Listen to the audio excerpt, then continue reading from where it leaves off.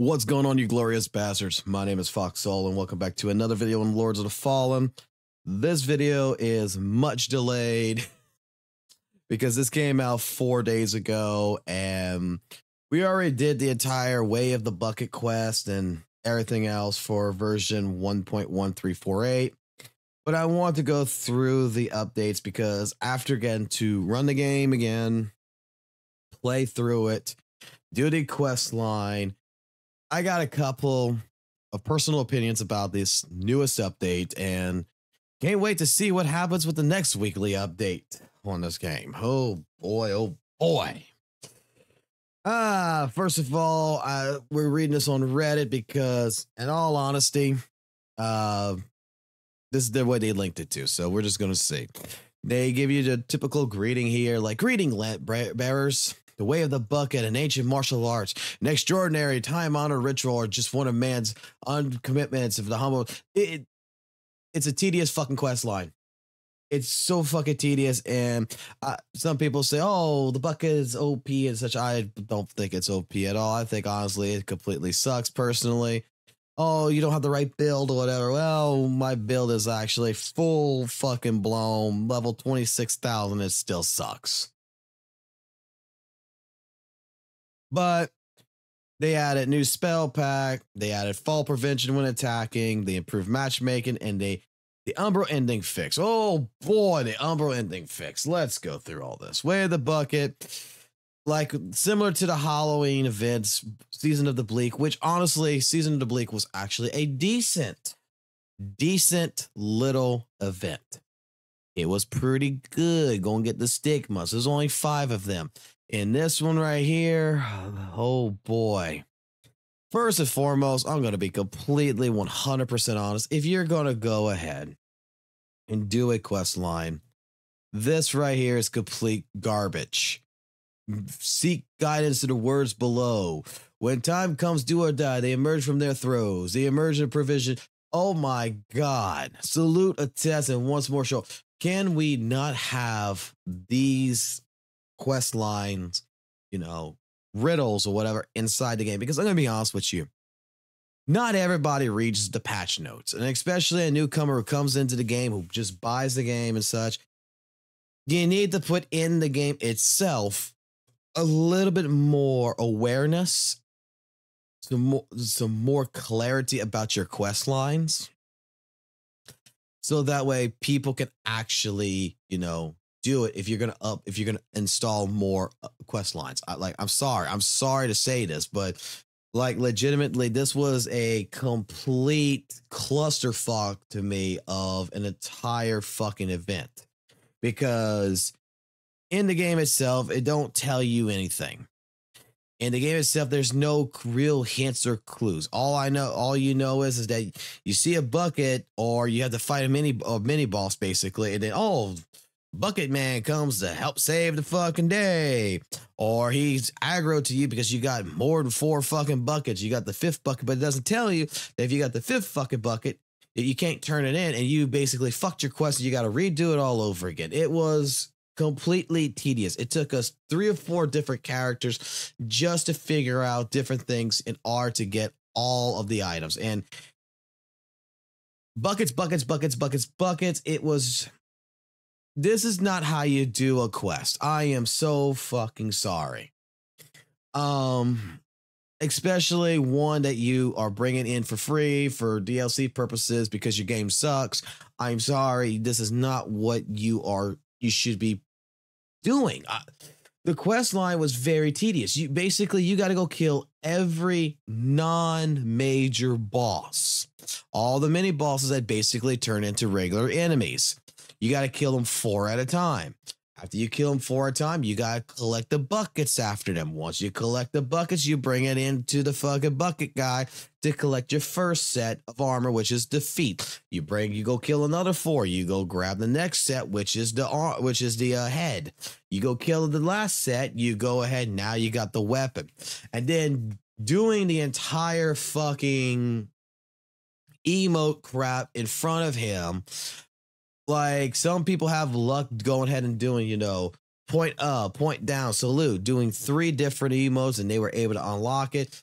For me, I guess I was bugged at the time or something because it took me to do every fucking emote in my entire fucking gestures list in order just to make him react. So that way we could start the quest. When it comes to the new spells, I'll be honest with you, I have not done any kind of farming, and legitimately for new spells, we should not have to go farm them. Okay. Personal opinion here, you should have a new NPC that we could go ahead and, if we're going to farm, we need to farm whatever to provide to this seller to buy the spells. Let me go buy more vigor, you know, let me go get more vigor. Let me go farm different enemies. But from what I've been told in the stream, maybe it's completely wrong to some people, but from what I've been told in the stream, every single one of these spells pretty much suck. Because we started trying to farm them, and it's like, dude, you really don't need that. It's not as good as what is already in the game. And if that's the case, I really can't give you the true opinion on it, but if that is actually the case and these spells actually suck, wow, you really outdid yourself. Because PvP is still fucking broken. All right, let's get to the actual main guts of all this before we talk more about the bucket quest line and everything else.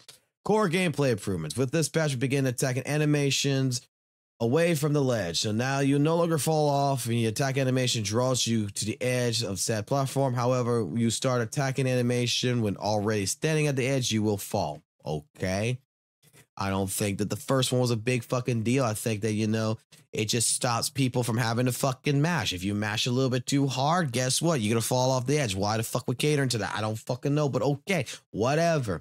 Improved matchmaking. We've updated the matchmaking selection process, giving priority to ping while performing additional checks to the connection of both ends. This may slightly increase matchmaking time, but it ensures higher quality connection.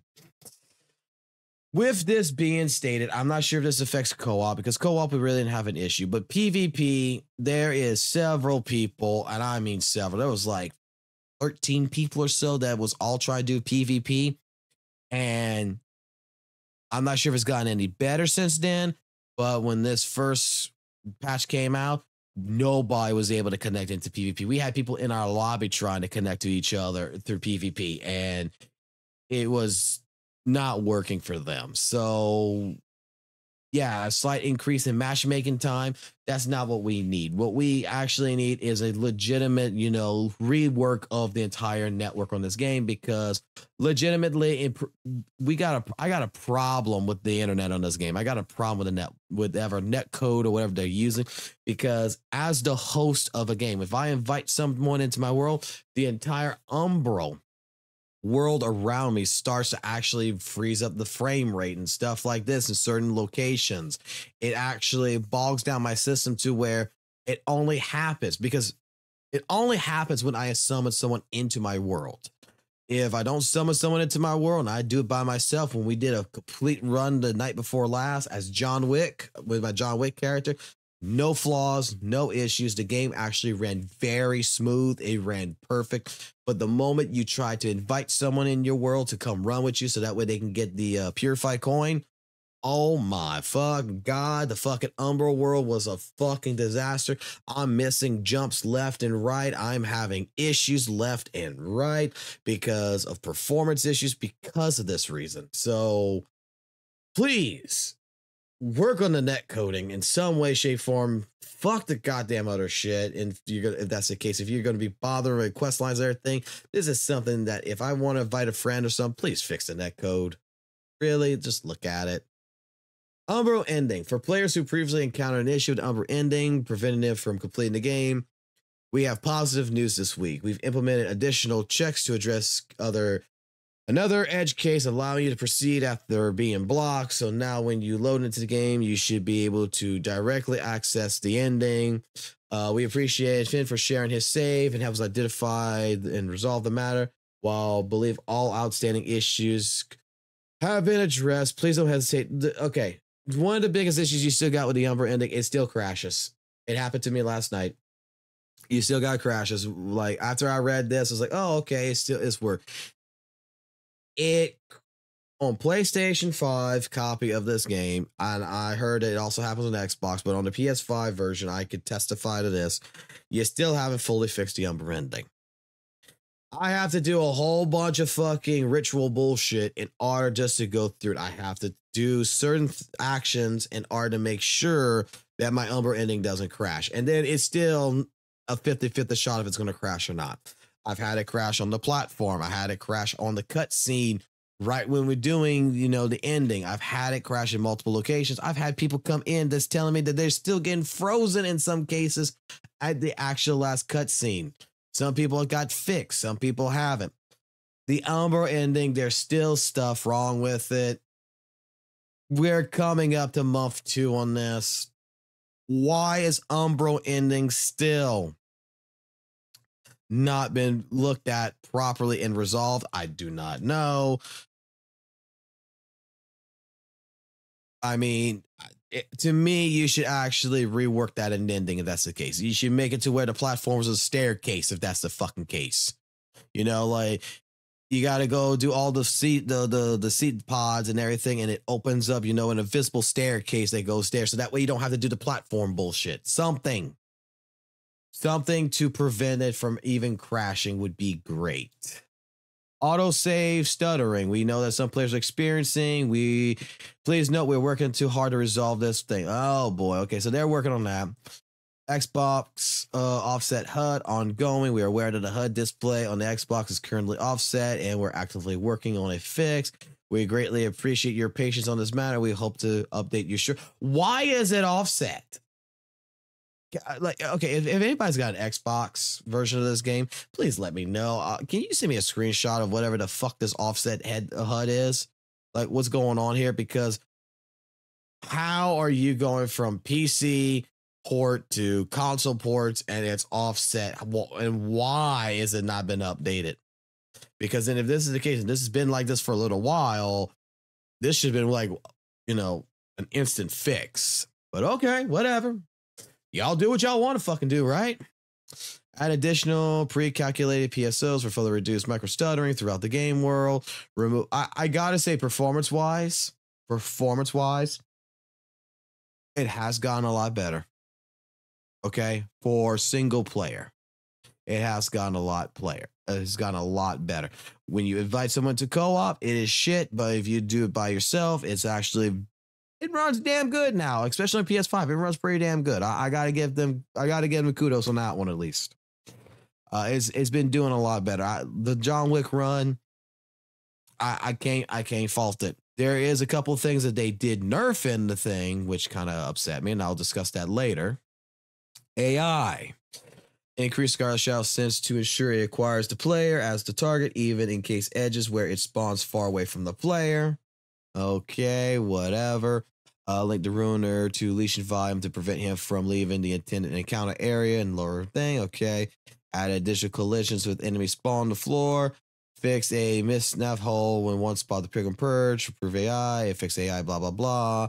Blah. Fix Tetris NPCs now saying different things when defeating the player. Still obnoxious, but with style. Okay, who gives a crap about that? Like, this to me is not AI. You're random generation, but okay, whatever. Collisions. Who gives a crap about any of this? Visual, improve player character, turning animation, turning at a very slow speed, add a missing base to one of Stashes and Abbey Hollow Sisters, and improve spacular and brightness for several weapons and armor set. Okay, whoop-de-doo. I haven't really seen anything visually improved, but okay, whatever.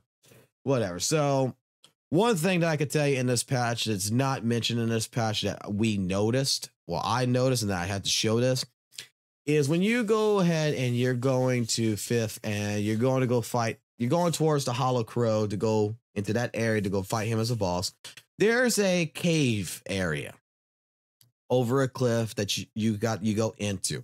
And then there's a spot there where basically, you know, an ice fucking pillar or whatever falls on top of you and can kill you. Well, I'm not sure New Game +1 or +2 or anything like that, but in +0, when we did the new character run, we ran in that cave area and that damn thing didn't fall on us.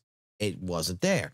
And I was kind of like, what the fuck? Did they remove this? Why would they remove this? Doing some testing, come to find out, what they did is if you're at Umbral, it doesn't fall on you no more. But if you're out of Umbral, it falls on you. So must have been some player on Reddit here that must have gotten upset that they've, got killed and had to be backtracked all the way to the beginning. And because it used to be one of the things where even in Umbral, you go run to it, you have to run back for a second. So that way the pillar falls. And the only issue I had with it is that the hitbox is way too fucking long. Because, okay, it falls on the ground, dust collects up, the snow dust collects up, you go run to it, and then you can still basically get one shot KO'd right there from doing that. But it didn't matter if I was in Umbral, didn't matter if I was living, it would always fall. Now, it only falls if you're in the living world, not Umbral world, and it makes absolutely no sense to me. None at all. It's stupid. I have some problems with this game, and one of the biggest problems I have with this game, seriously, is I don't think the devs understand anymore what they're trying to cater to. Are they trying to cater to the casual market, or they're trying to cater to the Souls player? Because reason being here is that you're, in a lot of cases, you're making the game way too fucking easy. A lot of cases, you're making the game way too fucking difficult in terms of artificial inflation. What is this game? I have no idea. It's like, it's a bipolar mess. And as much as I love this game, and as much as I want to play this game, and as much as I do play this game, I have over fucking 800 hours in this game. Bro, I don't understand just what's going on here. Hopefully they'll work on some more stuff on this game, but hey, it is what it is. Now, I will just go ahead and say, because I haven't updated this list right here much either, but I would like to go ahead and thank, because tonight was been a weird night. We have now over 34 members on the channel. 35. I do not understand why. We've collected several new emotes that we put on there. That's all Souls and Elden Ring related. Sooner or later, we'll do something with possibly Lords of the Fallen.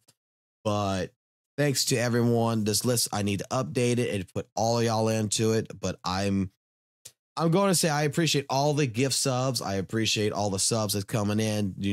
All the not subs, but members. And all the members coming in. We are also at over 4,500 subscribers, which is honestly completely outrageous to me.